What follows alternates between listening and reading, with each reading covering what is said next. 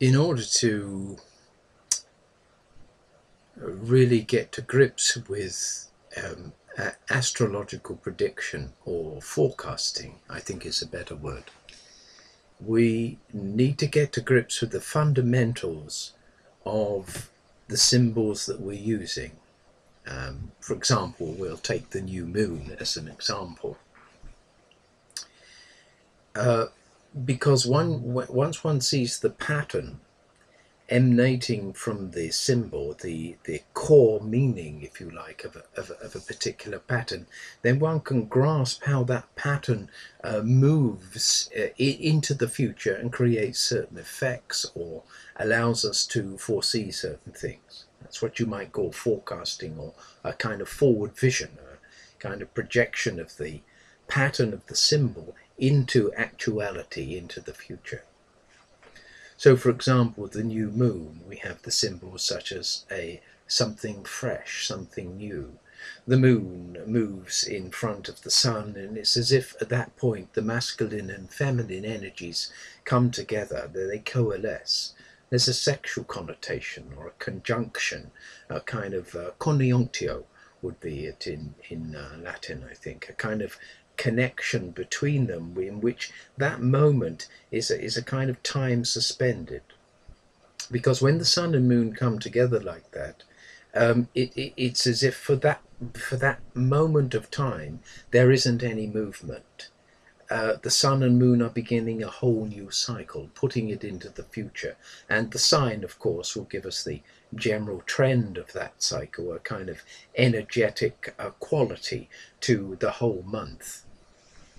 And the actual degree symbolism also of the new moon becomes important throughout the month on any horoscope.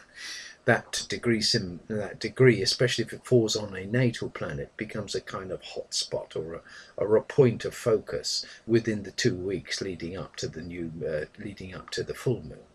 So the point about that is that